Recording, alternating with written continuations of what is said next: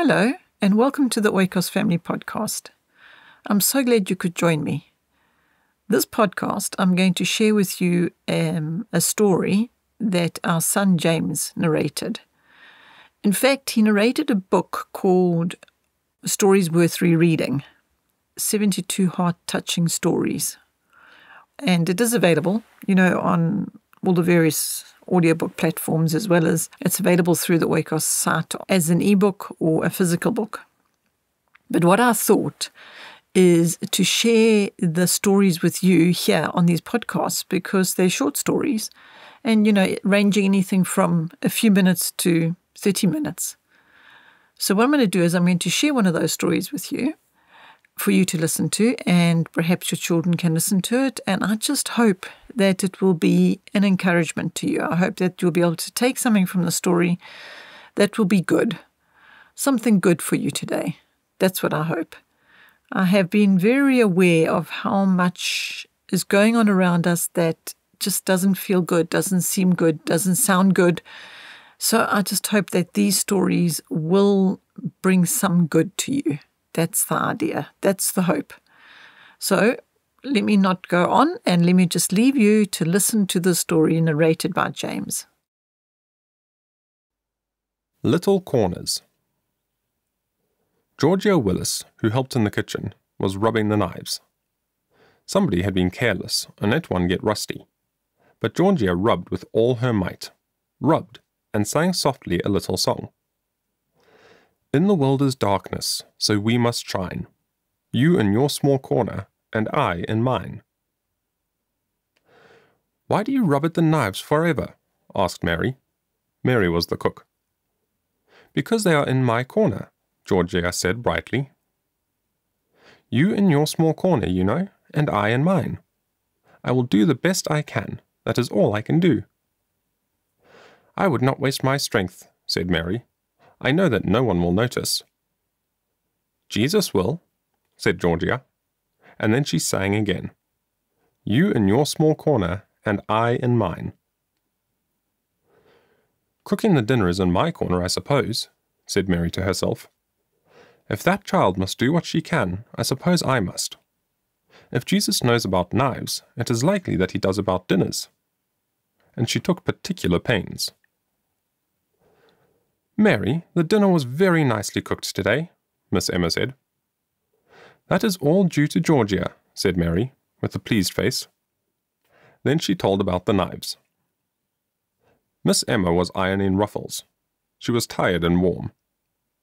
Helen will not care whether they are fluted or not, she said. I will hurry them over. But after she heard about the knives, she did her best. How beautifully my dress is done, Helen said. Emma, laughing, answered, That is owing to Georgia. Then she told about the knives. No, said Helen to her friend, who urged, I really cannot go this evening. I am going to prayer meeting. My corner is there. Your corner? What do you mean?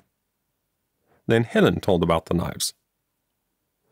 Well, the friend said, if you will not go with me, perhaps I will with you. And they went to the prayer meeting. You helped us ever so much with the singing this evening, their pastor said to them as they were going home. I was afraid you would not be here. It was owing to our Georgia, said Helen. She seemed to think she must do what she could, if it were only to clean the knives. Then she told him the story. I believe I will go in here again, said the minister, stopping before a poor little house. I said yesterday there was no use, but I must do what I can. In the house a sick man was lying. Again and again the minister had called, but the invalid would not listen to him. Tonight the minister said, I have come to tell you a little story.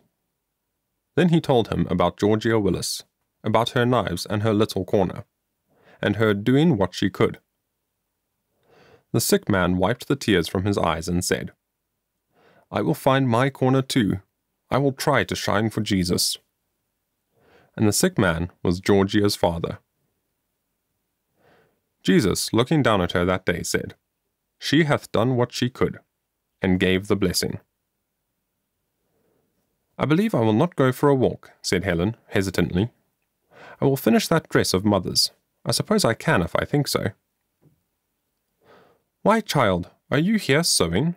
Her mother said. I thought you had gone for a walk. No, Mother.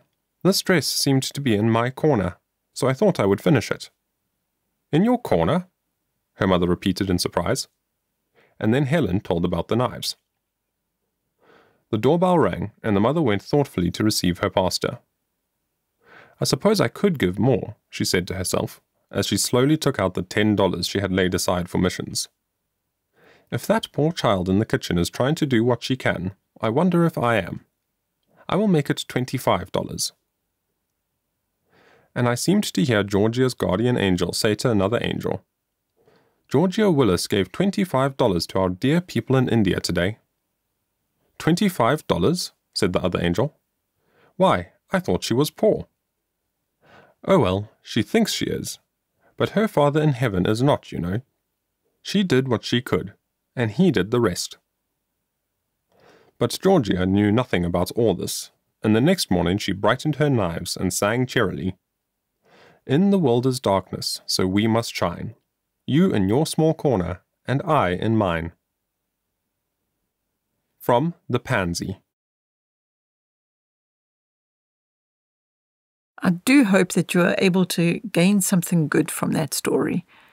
And just a reminder that if you do want more of these stories, as I mentioned before, they are available through a physical book and an ebook and an audiobook, all 72 stories. So again, thank you for listening. I hope you got something good from this. And I also hope that you have a very, very good week. And I hope you enjoyed the next podcast that we will be bringing your way. Until then, thank you so much and be blessed.